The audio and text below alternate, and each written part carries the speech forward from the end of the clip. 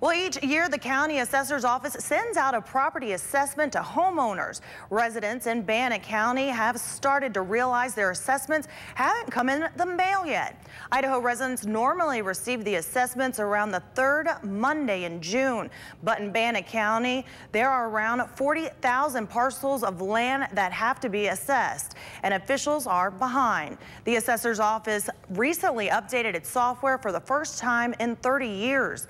Their goal is to get this year's assessments out by tomorrow. June 24th is the deadline to file an appeal, even if you haven't received them yet.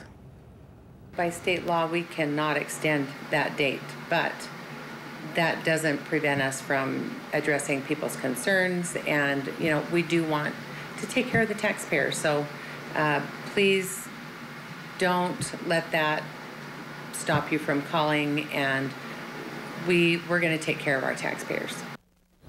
Davies says her office door is always open to anyone who may have a concern.